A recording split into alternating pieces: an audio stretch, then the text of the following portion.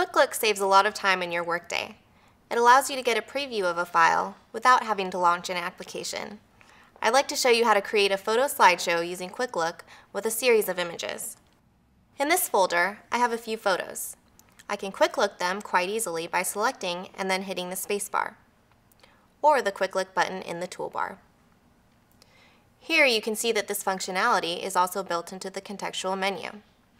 If I select all 4 of these images and hold down the Option key, you can see that the Quick Look icon changes.